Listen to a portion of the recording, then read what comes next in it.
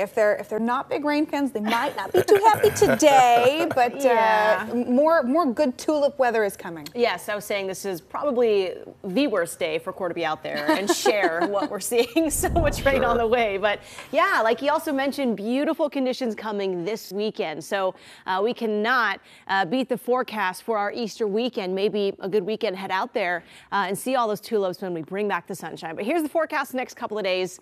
Yeah, we're under thunderstorms and showers this afternoon through Thursday. It's already a very soggy morning out there. So prep for the rain and bring the boots. It's going to get muddy in those fields if you do head out there the next couple of days. Friday does dry out. That'll be an okay day, likely still muddy, but we start to taper down the rainfall as we hit the end of the week. There's your peek out to McMinnville from the Evergreen Aviation and Space Museum, just a bit west of Woodburn, and you can see all that rain falling out there. We're seeing it in Portland, and it will stick around all morning long. It'll, again, turn light and then heavy at times this morning, kind of off and on heavy to light rainfall. So be careful on those roadways. Expect rainy conditions and grab the rain jacket for today. There it is, that widespread rain shifting in. A little bit lighter right now around Portland, but out over the Coast Range, we are seeing that heavy rainfall really setting up soggy conditions for the Coast Range and those higher elevations. No snow up there.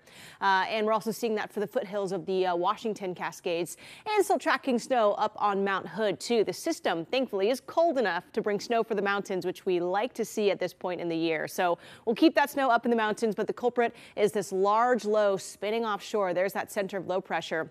And soon to come will be that cold front that moves in this later morning. And when that cold air arrives, we'll start to bring in that chance for thunderstorms that might develop by the afternoon today. So let's time things out here on our Futurecast. Widespread rain shifting in. There's that cold front, so that rain turns quite heavy as we head towards about 8 o'clock for the coastline, maybe a little bit earlier. Now in Portland the rest of the morning, again, I think we're going to see moments of light rain, then maybe some heavy pockets of rainfall. It's not until we hit maybe 9, 10 o'clock that we're back under that heavier bout of rain as that cold front slides on through. So expect to see soggy conditions at some point across the morning time. I also think we'll get some drier breaks too this afternoon after the cold front exits the region this afternoon. Again, we could see some drier breaks, maybe some sun breaks in there too, but that's when we also develop thunderstorms. So we turn into this wacky pattern of sunshine, clouds, maybe some heavy downpours, rainbows, and thunderstorms. That again sets up this afternoon through Thursday as that cold air moves in. So take a look here overnight and into Thursday morning. Just these bands of thunderstorms continue to move in. So we'll see these pockets of very heavy rain possible. And again, thunderstorms might be embedded in there too, where we could have some lightning and some small hail. That continues all afternoon on Thursday as that low continues to spin right offshore here, and these bands of thunderstorms move into our region. So heavy rainfall at times today. That thunderstorm potential does include Portland. I see the best window for thunderstorms likely after lunchtime today, so we're going to watch that radar very closely. Also with the rain and the storms, we'll likely see some gusty winds too. The winds will start to strengthen this morning, maybe some gusts around 20 miles per hour by the afternoon, closer to 25 or 30 miles per hour.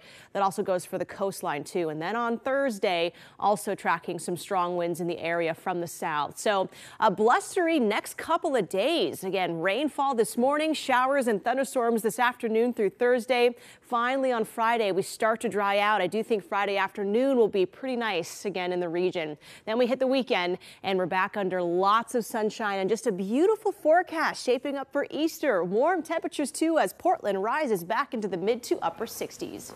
All right, thanks, Kelly. Take a look.